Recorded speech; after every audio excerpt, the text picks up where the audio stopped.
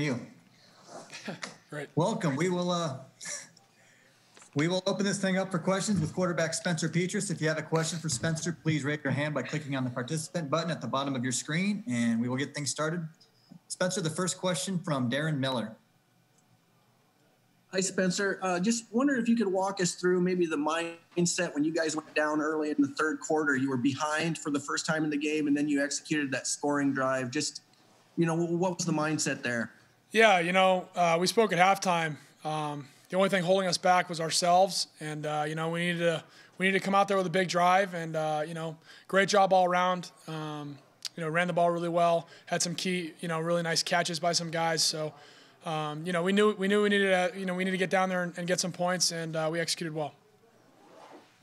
The next question, Spencer, from Mark Emmert. Yeah, Spencer, obviously it wasn't easy for you guys today. That last drive, you had a second down play to Laporta right in front of your bench. Can you talk me through that one? That was a big play for you guys to keep that going. Yeah, we were running the ball, really well. So a little naked off that, and really good job by Sam. Making the catch, staying in bounds, number one was huge, and then getting up the sideline, getting some yards so that we could continue to move the ball. So. Really good execution, especially by Sam. Was he your first option on that play? Yes. Next question, Spencer, from Chad Leistico. Hey, Spencer. I saw you were really upset with yourself on the interception. Maybe walk me through that and how you kind of bounced back from some tough throws early in the game. Yeah, obviously, can't do that on the interception. Just forced it, and obviously very upset because we take pride in taking care of the football. That's my number one job is to limit my turnovers, and can't do stuff like that. But real credit to our defense. Held them to a field goal after that, able to keep us in the game. That's it's really good team football. And I make mistakes. They have my back, and that's the way that's how we play winning football. So credit to the defense, and yeah. Next question from Scott Docterman. Yeah, look at that first touchdown to Tyrone Tracy, and I think he went in motion and kind of looped around. What was kind of the play design, and was he the primary option on that route? Yeah, he was. Big play action, trying to get their guys to come up and play the run, and he got behind him. So easy throw and catch. Really good job. The key on that play is to make it sound like the run, so that we get good pull, and it was just a good job by the unit, offensively executing that. What was that like at the right after Keith missed that field goal and you were on the sideline and you knew if they scored a touchdown, they win? Was it just kind of a sinking feeling, or how did you what were you doing watching that last drive there? No, I mean, really, we were getting ready for potential 2-minute drive if they did score a touchdown, and really just having our defense, cheering our defense on. That's how we play winning football. They go out there, we have their back. We go out there, they have our back. That kind of deal. We were cheering them on, and I think everyone on the sideline, had confidence that they would step up and make a play. And Chauncey with that forced fumble or whatever it was. I don't know if it was interception or a forced fumble, but great play, and we knew it would happen. We had confidence in those guys. So, yeah. The next question from Isaac Goffman. Hi, Spencer. What do you think was the biggest difference between the run game in the first half and the second half? They were confusing us with some looks early, so we just got that figured out at halftime, and we were able to run the ball a lot better in the second half. The next question from Mark Emmert. Yes, Spencer, you had 4 really big fourth down decisions to make in their territory. Can you talk me through what are you lobbying at that point for a certain play, or do you just kind of have any input at all in terms of whether you go for it or not and what play you run? Pretty sure that there's a big chart that they have upstairs as to what is statistically the best thing to do or analytically, and I think that we go with that. And then when they, if we want to go for it, then let's go for it. Let's go. At that point, I just try and do my best to get us the first down. But yeah. Yeah. Tell me about the throw to Laporta. That was a big play there. That 4th and 2 play. Yeah. Quick game. He had a really good catch. I threw the ball a little behind him, but a really good job by him to make the catch and get the first down. They're playing a lot of zone, in our empty stuff. So they, he was able to find a hole there, and we got the first down. The next question from Chad Leistico. Just overall, big deal for you guys to win 6 in a row against Nebraska. How much of a big deal is that for you? I mean, anytime you win a Big Ten game, it's a big deal, especially against a rival. It feels good. Feels good to win. They're a good football team, so it means a lot. And I know we're all super excited that we got the win, and get to go home and relax and just go to sleep knowing we got the win. So it's good. Yeah, Terry, it seems like you're around the ball every time on special teams, whether it was what I think it was Northwestern, recovering it before it went out of bounds to this one. What is it about special teams that makes you, maybe unique as maybe one of the best in the country at doing what you do? I mean, it's all about preparation. Coach Woods, he prepares us every week for each team that we're playing against. And, just my teammates believing in me, same with Coach Woods. And, I believe my teammates, Torrey, he's arguably one of the best punters in the nation. So, I just tell him, if you give me a good kick, and we'll go down and cover. We'll get the ball. The next question from Chad Leistico. Hi, Terry. Nice game. I'd love to hear your thought process as you kind of combine the, eyeing where Torrey's punt is going and what the punt returner is doing. Give me your perspective on that fumble recovery today and what happened. It's just, I told Torrey before he went out there, you get a good ball, we'll go down and cover. And I looked at the returner, seen him, and I looked to see what the ball was. So, and he dropped the ball, and see ball, go get ball. He's one of their best players. Was that a surprise to you that occurred?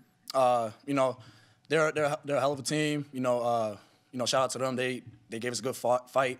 But Coach Woods, he told us all week, at some point, they're going to put one on the ground, and there it is. They put one on the ground for us. The next question for Terry Roberts from Mark Emmert. Yeah, Terry, do you get a sense when you look at the other returners that they have trouble with Torrey Taylor's ball? It seems like whatever they do, they make the wrong decision every time. Yeah, Torrey, he has multiple different types of punts. He can make the ball spin a certain way, so it's harder for the returner to catch it. And that's why, I believe he's one of the best punters in the nation. So shout out to Torrey Taylor. The next question from Jeff Johnson. Yeah, Terry, just in general, does it take a special kind of individual to want to play special teams? Obviously you want to play position-wise, but, this is the role you're given right now. Does that, talk about that, I guess, if you would. You just take advantage of all your opportunities, whether it's special teams, offense, defense, field goal block, doesn't matter. Just anytime you're on that field, give it 100%. Even if you're in for one player, then you got to take advantage of it because that might be the play to change the game. The next question, Terry, from Scott Dockerman.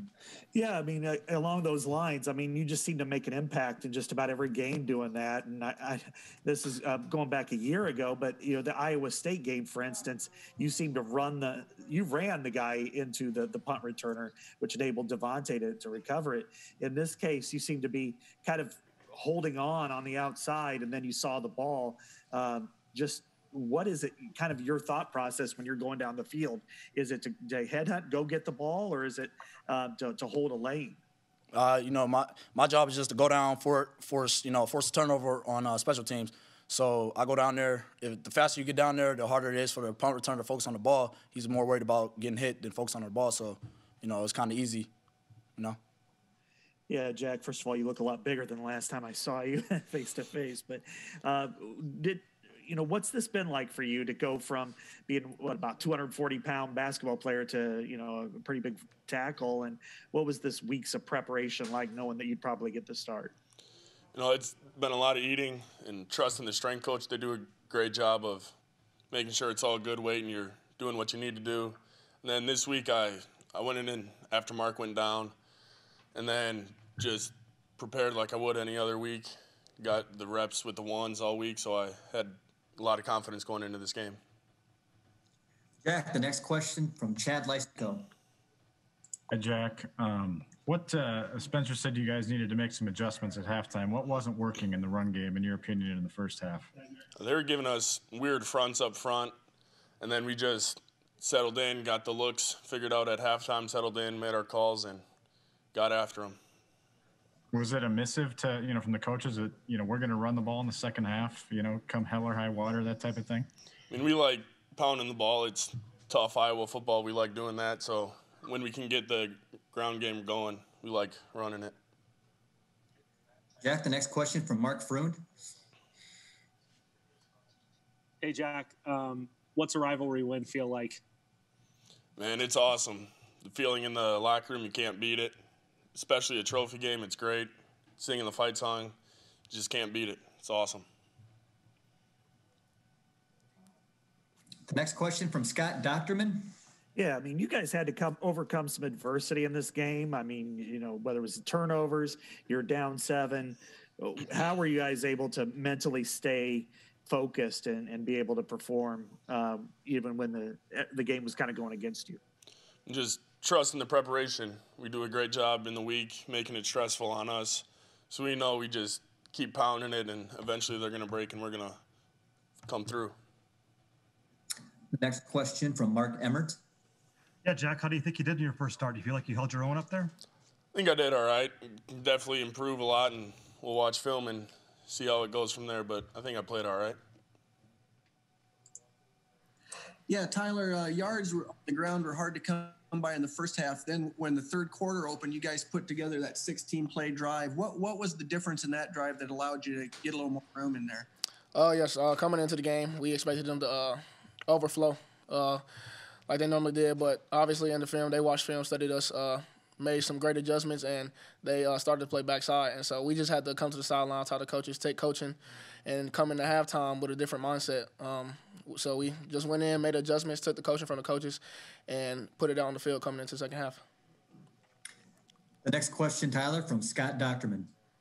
How important was it for you guys to establish the run early in the third quarter because it just wasn't the typical first half you guys have had this year? Right. It's always important for us to establish the run, especially this game. I think the run for us set the tone for us to get the ball moving, and as we kept running, we kept progressing. We just got to work on finishing the drives, and we'll do that by just going back to the facilities and watching film on improvement. The next question from Mark Emmert. Hey, Tyler, you carried it 30 times. I think that's a career high for you. How did you hold up physically? That was a pretty tough, hard-hitting game. Right, yes. It's not the usual for me, but I'm okay with it. Whatever the coaches want me to do, that's what I'll do. If they want me to carry 25, 30 times, that's what I do. Or if they just want me to carry it 10 to 11 times, that's what I do. But, yeah, that's pretty much it. The next question from John Schaefer. Hey, Tyler, what's it mean to beat these guys for 6 straight seasons now? Yes, it means a lot. I've only been there for 2 of those seasons, but I can tell you it's a great feeling, especially winning, coming back to the locker room. The atmosphere in the locker room is great. You see a lot of smiles on guys' faces, and that's the best feeling about winning these games, and also winning the trophy. It was just a great team effort and a collective win. Chad Leistikow. I'm sorry. Was it frustrating? Of your 30 carries, the longest was only 13 yards. Just couldn't seem to break that long one today. Was it, I guess, just were you frustrated? Right. It's not frustrating. After a couple runs in the first half, I knew the game was going to be a tough running game, so it was all about just keeping my head clear, staying focused, and know that the offensive line, the guys up front in front of me, will get the job done, and we'll be able to break a couple runs going into the second half. Keith, how nice was it hitting those first 4, and then what was your reaction to missing that 5th one? Yeah, I mean, it felt great hitting those first 4. Every time we, as a specialist unit, we come out on the field, we need to execute. Unfortunately, the last one didn't hit it well, but missed. Fortunately, we have a great defense that kind of backed us up and came in with a win. Keith, the next question from Mark Emmert. Yeah, Keith, there are a lot of 4th and short situations in Nebraska territory that you guys had to make decisions on. I think 3 times they elected to send you out there to kick the ball. What are you doing during those timeouts? What's your routine there? Yeah, so I've got a pretty scripted routine. Usually every first down and after the second down, I get a rep into the field goal. Going into third down, I'm standing right next to Coach Ferentz. The mindset there is attack the opportunity. And that's kind of what our program's built on, is new opportunities, doing it the right way, and playing tough, smart, and physical. And that's my mindset going onto the field and trying to execute the rep. The next question from Scott Docterman. Yeah, for exactly 1 year, you've kind of been public enemy number one, against that team. I mean, did you hear much on the field? Did anybody try to shake you a little bit? And did you think about looking over to the other side after you made some kicks? Yeah, I mean, yeah, it happened last year and this year. Pregame, I don't know. They like talking a little bit. I think they're too worried about growing their mustaches and playing football. But that's the difference between Iowa and Nebraska. We are focused on football. We're focused on playing the right way, and we came out with the win. But yeah, that's what they do in pregame. They're talking, but I wouldn't want any other way. That means they're worried about you. So we played dangerous today, and we came out with a win. The next question, Keith, from Chad Leistico. All right, so I believe it's the case that you have a relative that's a Nebraska fan. Is that you want to fill us in on what that conversation ahead? Yeah, I can't wait to talk to him. He's my uncle's a big Nebraska fan.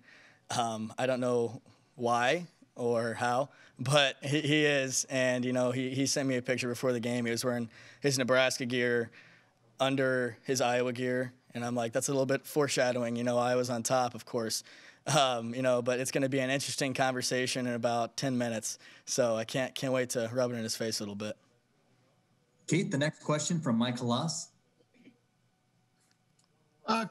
There's no question you earned your honors last year, but you had opportunities. To make 29 field goals, you need opportunities. This has been a touchdown team. Do you feel like how do you feel about sort of fading into the background a little bit?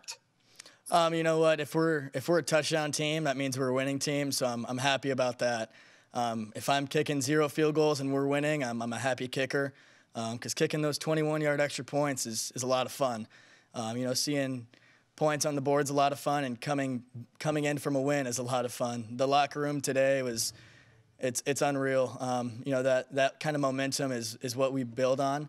Iowa football grows every single week. We get better every single week, and that's what we're the best at. Next question from Chad Leistico. Just a sense that special teams, was probably the biggest factor today in the game. Is that something Coach Ferentz pointed to ahead of time? Every week it's offense, defense, special teams. There's no just offense, defense. I think Coach Ferentz does a really good job of understanding how important special teams is. I think Tory Taylor's punt was probably, one of the biggest plays in the game. That momentum shift got us points, was huge. Tory's been outstanding this whole year, as well as Ryan, Austin, and especially Caleb. Caleb does more off the field that's, not as recognized, but he's a great leader on our team and does a great job within the specialist group to advance everyone. We have such a tight-knit circle, and I think the success is showing on the field. We had a great game today, and, we still have yet to have our best game. 2 more questions for Keith. We'll start with Jeff Johnson and finish with Scott Docterman. So, Keith, the next question from Jeff Johnson. Yeah, Keith, you said they were talking a little junk to you. Is there anything specific you can relate that maybe is PG or PG-13 related? Probably not, but, that's just how it is. It's football. It was just, it's fun. Go through the same routine every pregame, and they didn't like that, I guess. Probably stuff I shouldn't share, but, that's football. It's Iowa against Nebraska. It's expected. Wouldn't want anything else. So it was a good win. The final question for Keith Duncan from Scott Docterman. Yeah, I write for the internet, so I don't need the PG-13 version. If you got an R version, I'll take it. But is there any other team that gets you going the way Nebraska does? Does any of the other Big Ten teams or Iowa State in the past or anybody else kind of feel this way? Yeah, Scott, I'll make sure to send you a text on that. Every game we want to win, obviously. Trophy games are special to us. But Nebraska, treats this game very special to them. So we're out there. We want to win. But, we just knew that if we played Iowa football, we were going to win. That's what happened today. We weren't worried about what they were going to do. We were worried about what we were going to do. Yeah, Matt, they took the kickoff in the third quarter and drove right down on you guys and took that 20-13 lead, but didn't score again. What did you guys have to shore up there after that to get better as a defense? We just knew we had to step it up because they kind of walked it down on us. And from that point on, we kind of talked to ourselves like, look, this game going to be on us. They don't score any more points, they can't win. So we got to do what we got to do. Matt, the next question from Darren Miller. Yeah, Matt, along those lines, you guys tied it up in the third quarter. Then how significant was that 3-and-out that the defense got on Nebraska's next drive? It was huge because that brought a lot of momentum for the offense, for the defense, for everybody, really, the whole team. The energy just shifted right there, and we just kept it going. Matt, the next question from Scott Docterman. You know, Matt, you were elevated to captain status a couple weeks ago. What does that mean for you and the way you've performed this year to be recognized in that way? It means a lot. Coming from my teammates, thinking that I'm able to lead these guys and be a captain for the team, that means a lot. And, you know, it just means that I got to keep doing what I do each week and keep preparing and play the best that I can. The next question from Matt, we'll go back to Mark Emmert. Yeah, Matt, what was your view of that final play that Chauncey and Zach made? What did you think when you saw that? I loved it. I was on the other side. I was just standing there admiring everything that's going on, seeing my guys celebrate. I was too far away to really celebrate with them, so I was just watching them celebrate, and it's just a beautiful sight.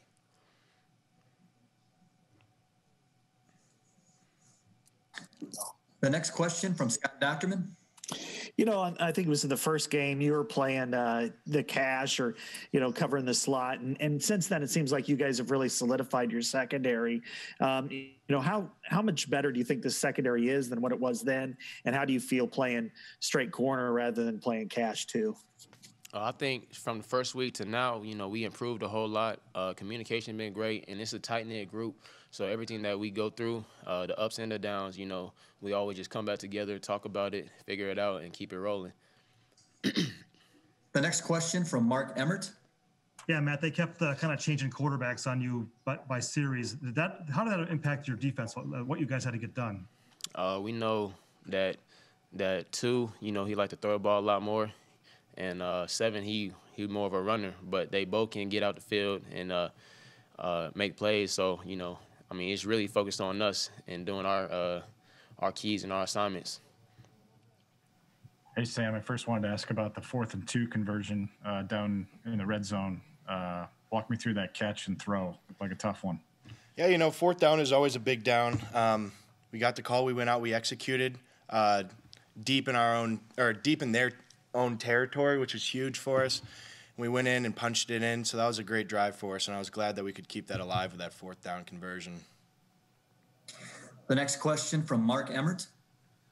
Yeah, and then I wanted to ask you about one other play too. There was on your final drive, there was a 2nd down play that they cut you along your sideline there for 15 yards. I guess, what did you see on that play? You know, we were just trying to run the clock out, basically, take as many yards as we could and stay in bounds. So we executed well, and we kept the chains rolling. The next question for Sam Laporta from Jeff Johnson. Yeah, Sam, just the run, it came more difficult for you guys today. You know, what kind of adjustments maybe did you make at halftime to be able to be more effective on the ground? Well, you know, going into any game, there's obviously physicality involved. With Nebraska, we're always going to take their best shot, you know. We got a target on our back with those guys. They're always trying to get us. But, yeah, the run game was hard today, but we scrapped as many yards as we could. And the running backs and the O-line and the tight ends, I thought, did a really good job today. The next question from Scott Docterman. Yeah, it seemed like Nebraska's defenders were coming from a lot of different angles, which probably added to some of the confusion or difficulty in the first half. How were you guys able to kind of figure out exactly what they were doing so you could kind of get going in the second half? Well, as the game progresses, you know, you start to see looks over and over again, and you see, you know, coverages and different fronts over and over again. So you start to visualize what's going to happen on each play and, like, how they're going to play their coverage or how they're going to bring their front or maybe a blitz or so. So as the game progresses, you start to see those things over and over, and it becomes easier for us. But they threw a lot of things at us today, and I thought we handled them pretty well for the most part, but we got a lot to work on.